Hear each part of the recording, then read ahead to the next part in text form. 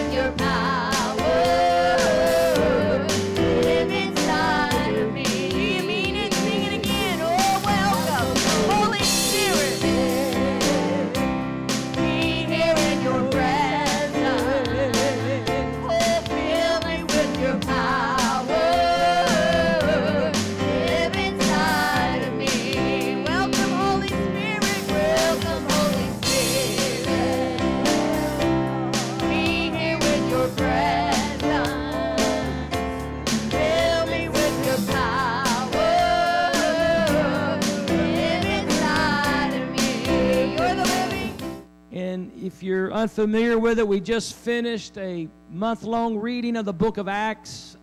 Some of us joined in the challenge, and you would find that it was a very dramatic experience for Saul. He was stricken blind. He went 3 days thinking, no doubt, wondering, what did I just experience? What voice that I heard from heaven? When Ananias came and he laid his hands on Saul, the Bible says that the scales from his eyes fell off. He received his sight, and he was gloriously saved.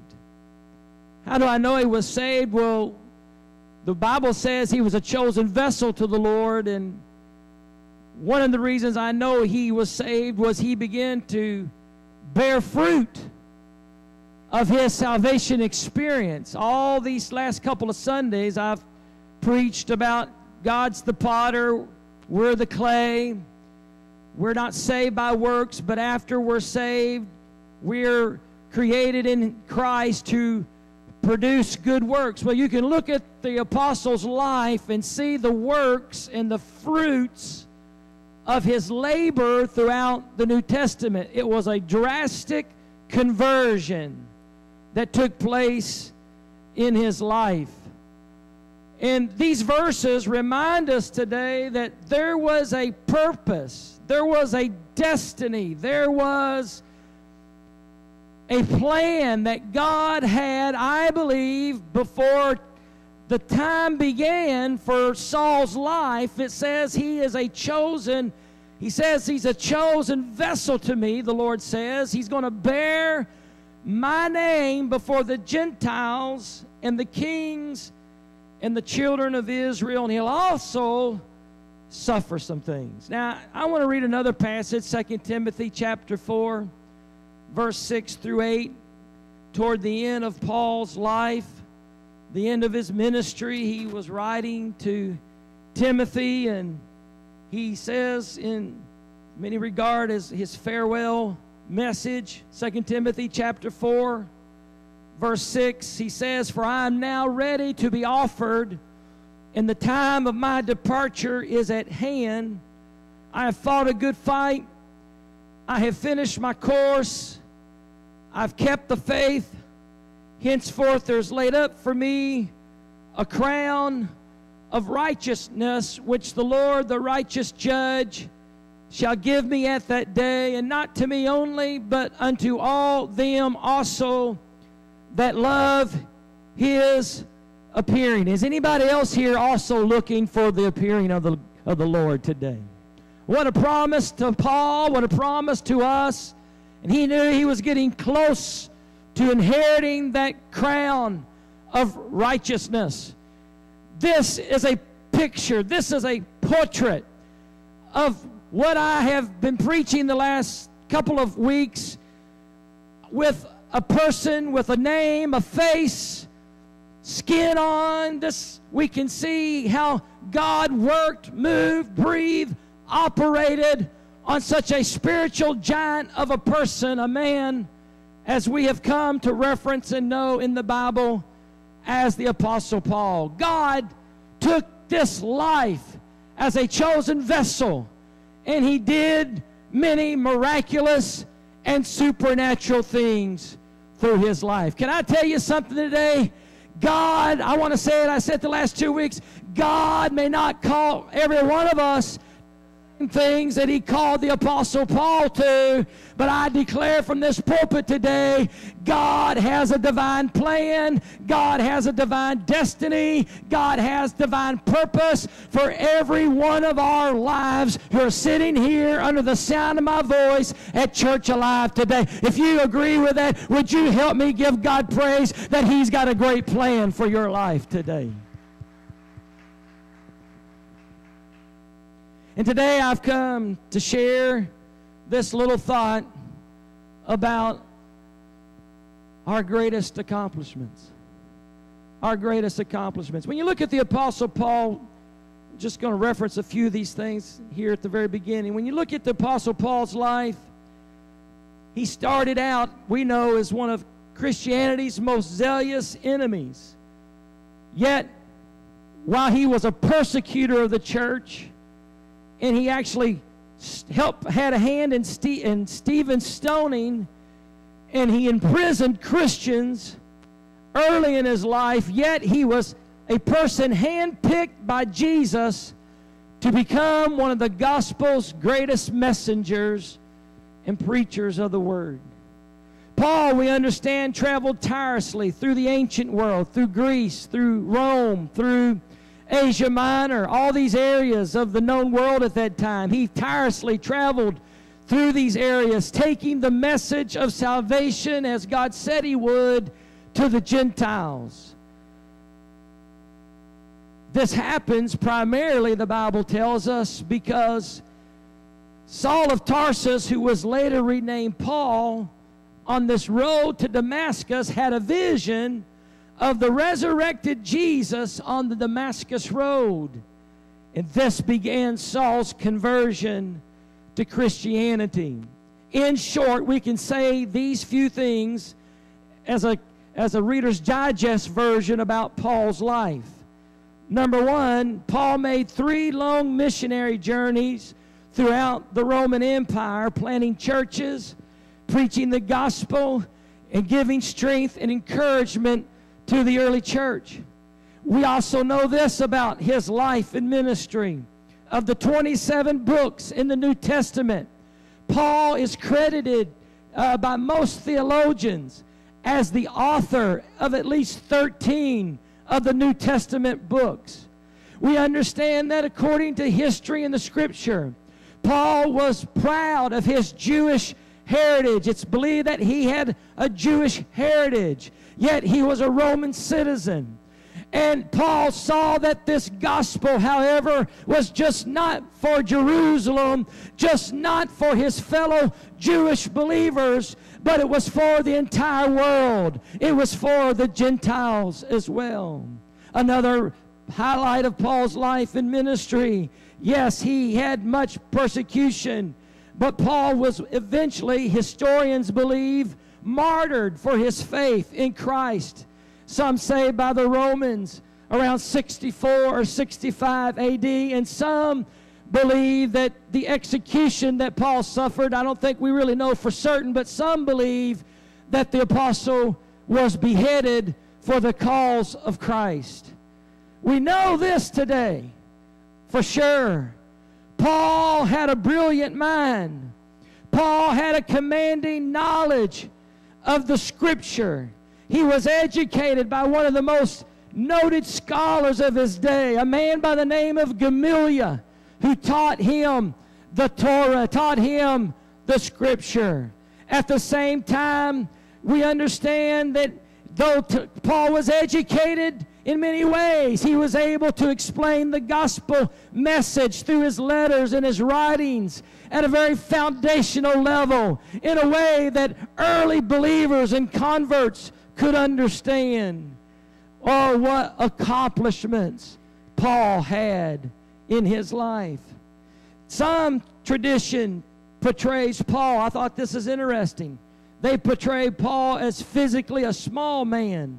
And we know, according to the text, according to the Bible, that the Apostle Paul, he suffered many physical hardships and on his missionary journeys and on planting the churches. I'm not going to list all of them, but think about this. Paul experienced heavy persecution. Paul experienced several beatings listed in the book of Acts. He was, this word in King James Version says he was flogged. Does anybody here know what flogging is, or has ever? I hope you've never experienced flogging, but it's something that you never want to have to go through. But he experienced this multiple times, run out of cities for preaching the gospel. We know that 5 times at least that he was beaten with 40 stripes save one. We know that he was shipwrecked. He was left out at sea for a day and a night, the Scripture says. He was in prison. Here's a man who used to put Christians in jail. Now he himself experienced imprisonment for preaching the Word of God and for believing in Jesus' resurrection and telling the good news gospel message. Paul was under house arrest. Paul was threatened many times. Paul was left cold and naked. One place the Scripture says he was let down in a basket out of a window just to escape some persecution from preaching the Word of God. Many times in the apostle's life, he was hungry physically. He suffered many things, yet God used him mightily for the kingdom of God and for the glory of God. I'm sure Paul must have been reminded many times of what Jesus told his disciples. He said, you may suffer with me, but if you suffer with me, one day you're also going to reign with me. Hallelujah. Anybody glad? The godly today, the Bible says they shall sometimes suffer persecution. But listen, we may carry a cross from time to time. We may suffer a blow from time to time. But the God that the Apostle Paul served, he's the God that's faithful to you and me. Hallelujah. And he's going to be with us, just as he was with Saul and with Paul. Oh, if you're glad about it, somebody help me give God praise.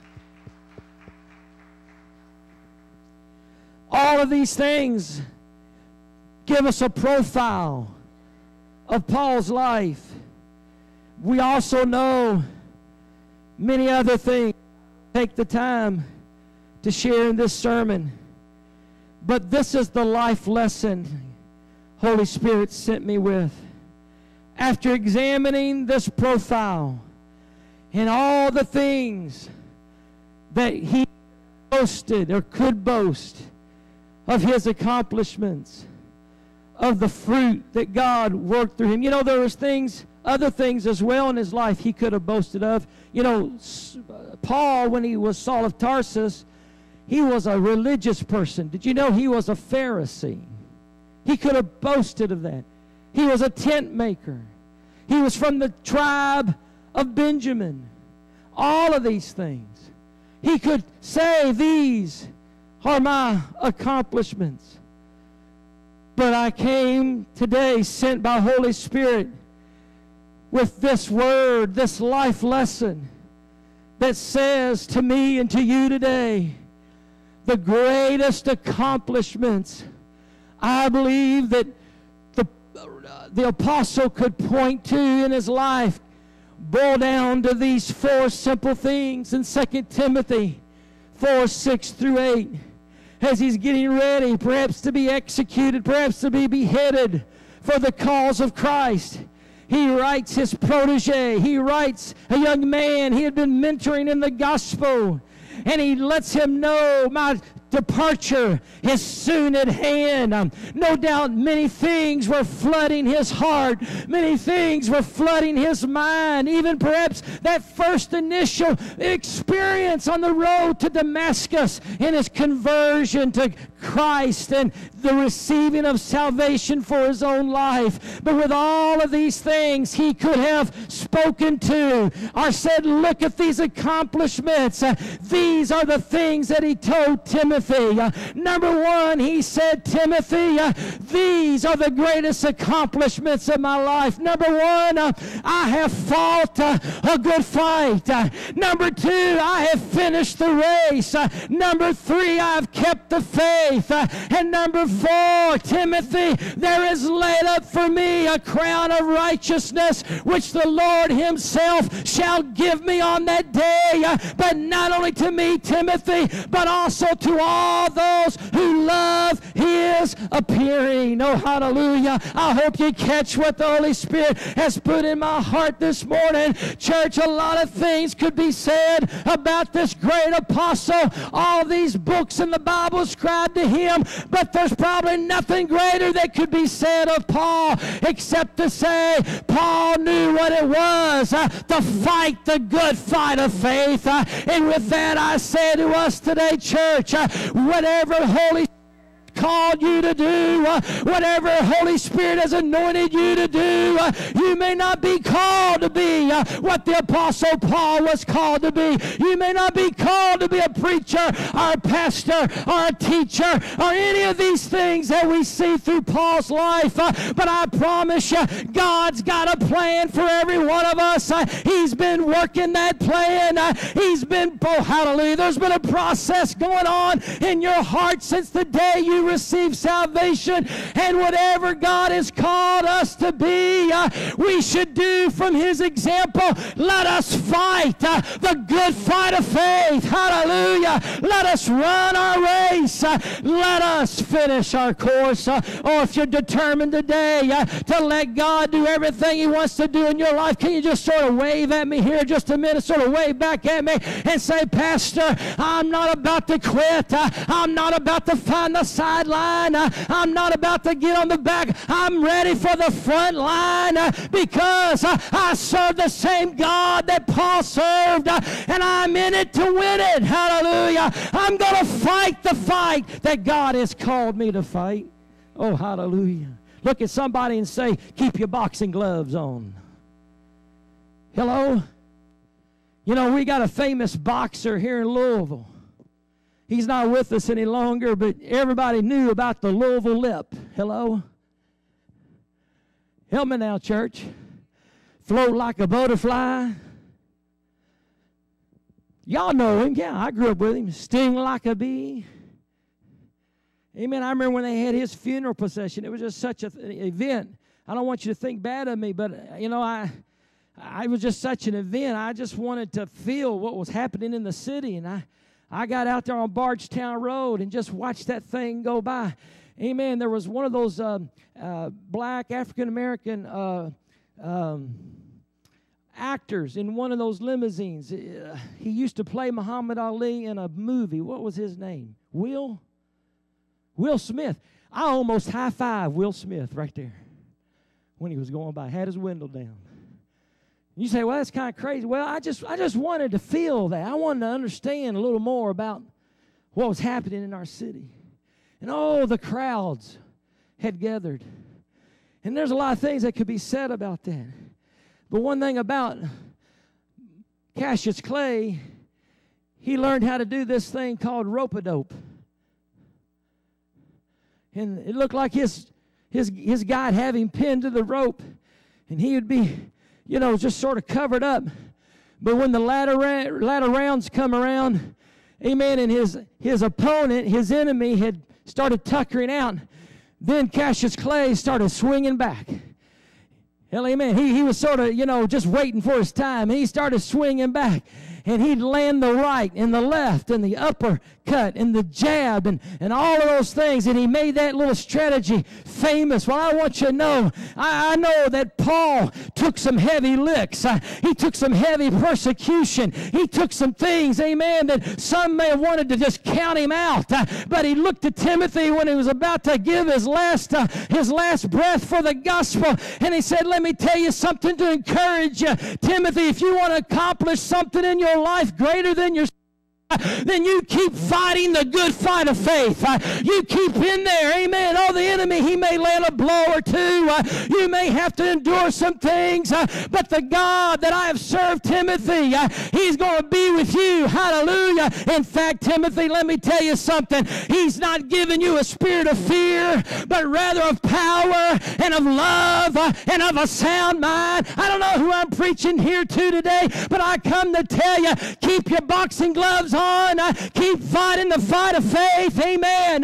Keep looking the enemy in the eye. Don't you stop fighting, but you continue to let the grace of God give you the strength that you need. Oh, if you're glad for His strength, let's give Him praise today. This same apostle said in Philippians, I can do all things. Hello? Through Christ.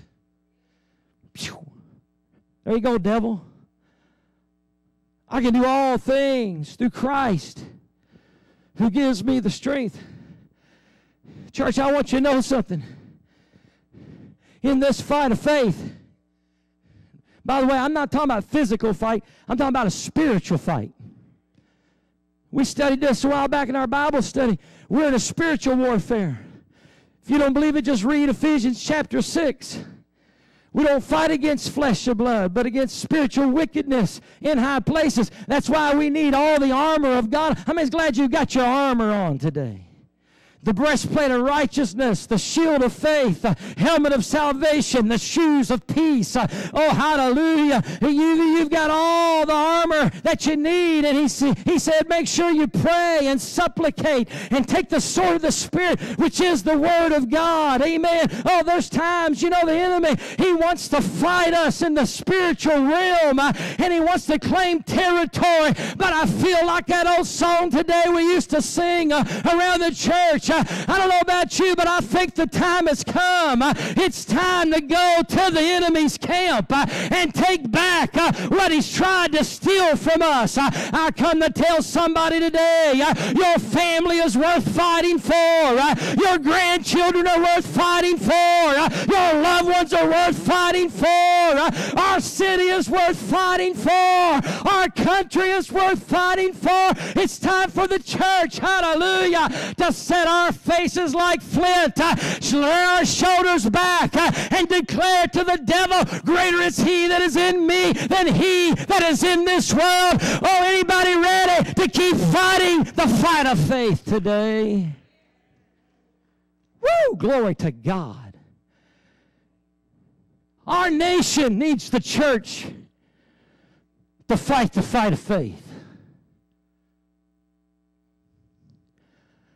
We need to hold up high the sword of the Spirit, the Word of God. Amen. It has amazed me recently in our nation that was founded upon Christian bases, teachings. It's alarming some of the things that many people, individuals in our country are trying to espouse as truth.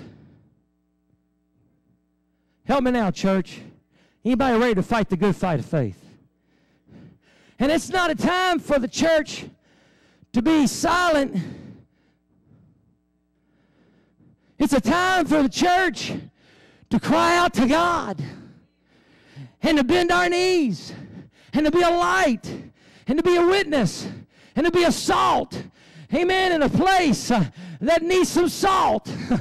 Oh, this world needs some salt. I hear people saying it's okay to have abortions. It doesn't matter if it's first term or second term or late term or even after it's come out of the womb. I declare to you before I was a twinkle in my Father's eye, God had a plan and a destiny for my life. And God has a plan even for an unborn child. And it's time for the church to rise up and fight the good fight of faith. Oh, if you believe it, somebody give the Lord praise today. And that's just one thing. There's a host of things that our country, our nation that I love. And how many loves our nation today? I know you do. I love it. Oh, how I love America. Wouldn't live anywhere else. But oh, I'm praying, Holy Spirit, encourage your people to fight the good fight of faith.